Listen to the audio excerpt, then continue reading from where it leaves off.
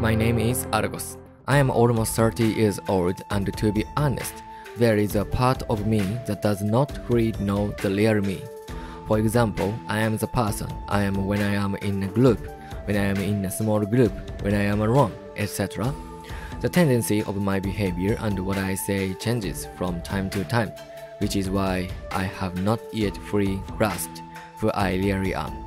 Of course, depending on what kind of group you are working with, the situation will be completely different even in the same group. In order to know oneself better, it is important to have various sessions with the outside world while finding opportunities and making changes in one's wishes.